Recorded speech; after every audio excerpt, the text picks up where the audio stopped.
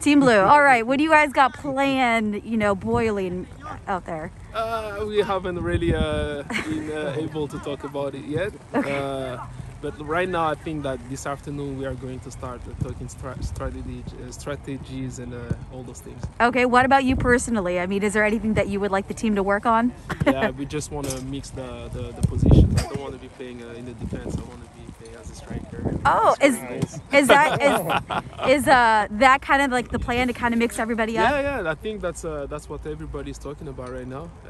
We just want to be able to have fun.